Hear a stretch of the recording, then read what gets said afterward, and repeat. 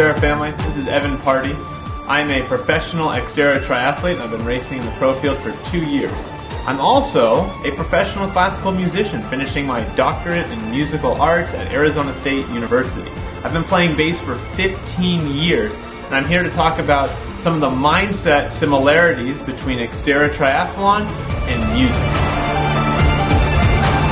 Mindset is such an important subject because it's at the core of everything we do when either we're playing an instrument or racing. The two mindsets that we use in triathlon as well as in musical performance are the training mindset and the performance mindset. The training mindset is one in which we're very judgmental about what we're doing, assessing errors, and trying to fix them. For example, on a mountain bike ride, if you mess up a corner, maybe you go back and session it a few times.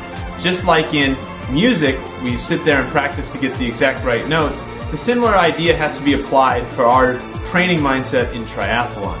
Go back and adjust. In contrast to this is the performance mindset. This is a non-judgmental mindset where we're always trying to be forward-thinking, flow through any errors. It's okay to accept that they happen, but don't dwell on them. We're not judging, we're not fixing problems while we're racing or performing. We're just simply going through and flowing through those issues. To have the right training mindset, one needs to really be critical of every action that one's doing. This doesn't have to mean beating yourself up, but it does mean thinking about every small motion that you're doing.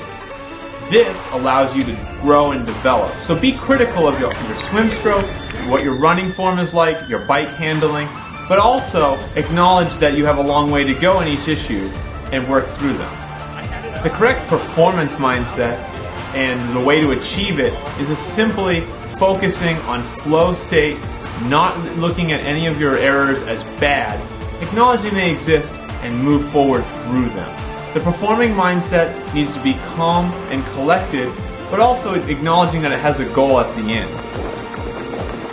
It's important to be aware of these two so we don't infiltrate the performance mindset with the training mindset. It would be crippling in a race to stop and judge each corner. You wouldn't get off your bike if you messed up. But if you start dwelling about those issues in your head, you might end up going slower than you're thinking. Separating the two out is hugely important to having a successful race. Remember, training and performance mindsets are critical to performance and keeping them separated.